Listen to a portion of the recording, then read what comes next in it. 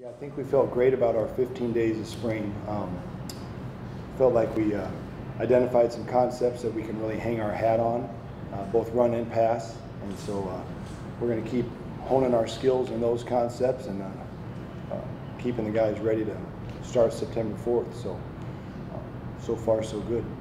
There's a couple of moments today where we saw Chris Brooks, as he's now being called, looked like he got a little bursts. Oh man, more speed. Great. Talk about that. He looks great. Christopher's working hard. He's always worked hard. You know, within my time here, the last 18 months, he's a terrific worker and a leader, and of course had some soft tissue, nagging, chronic injuries in 2020. But he's worked hard to get back to being himself, and he's looked really outstanding these first 2 days. Is he possibly faster? Well, he could be. I know he looks more dynamic. I mean, he's someone that we're really glad to have on our team. You got a lot of backs, but how important is he to what you guys want to do? Well, no, he's important, yeah, and they all are. We've got a great stable of backs there, so we intend to use them all.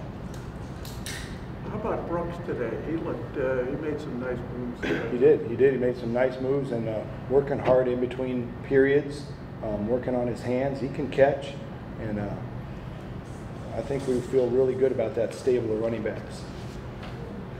How about the quarterback today? Anything really stand out? Right now, with these first 2 days, Chase is not getting the lion's share of reps. We're kind of splitting them evenly, but when Chase is in there, he's doing a nice job decision-making wise. He had a really great play to Keikoa Crawford today, made a good decision, really pretty pass. And then everyone else who's in the mix to be the backup had their moments as well.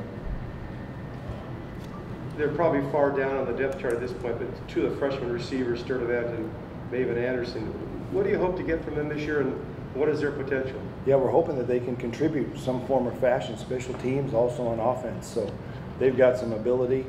Both guys have done a good job of studying the playbook thus far, and both of them had some balls flying their way even today. They've got a little bit of size for you? Yeah. We have Maven at the flanker, and J. Mike is at the split end. So they're on the field at the same time a lot, doing their thing. How about the center? How did Driscoll do today? Good. Brian Driscoll's in that mix. Ben Coleman's in the mix. And of course, Sindo.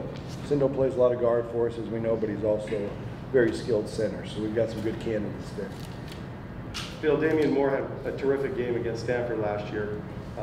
Didn't get as many carries the other times, but what's the next step for him to really contribute to the offense on a consistent basis? Well, I think just keep being himself. And he had a good day again today. He's really good in the pass game, coming out of the backfield, running our choice routes. Sharp in pass protection. We trust him back there when it gets all exotic on the defensive side of the ball on third down. So he's invaluable to our running back plan. He's listed at about 10 pounds bigger than last year. Is that something by design, or? Yeah, definitely. These guys have worked really hard in the weight room. We've had a good extended period to really focus on strength development, speed development, since we finished up there in March with spring ball. I did have a couple questions here from Trace, who is not here. He asked about Ryan Glover, bringing him onto the roster, and what stood out about him for calibrating that. Yeah, Ryan is going to be a great addition to the quarterback room. He's a sharp kid. He's played a lot of football for Penn.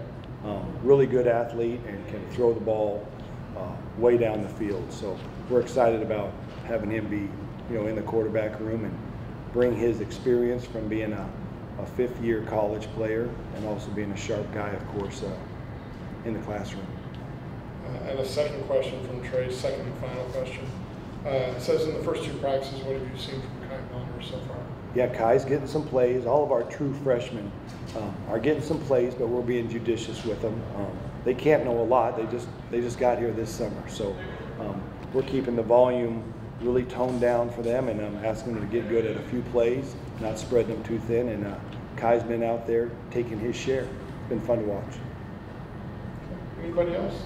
Coach, Nico yesterday said that your offense or the team's offense from last year, very conservative, and they're excited about what they can do this year. Do you notice that some of that excitement about just the playbook being opened up a little bit more and guys getting comfortable with what you're asking them to do? Yeah, it's been a really exciting 2 days.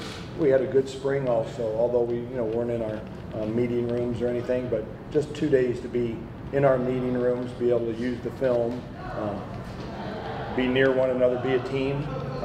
It's been great. It's been great, and we can, you're right, expand our offense because we feel like we can prepare the guys better to do more. So we're all really fired up.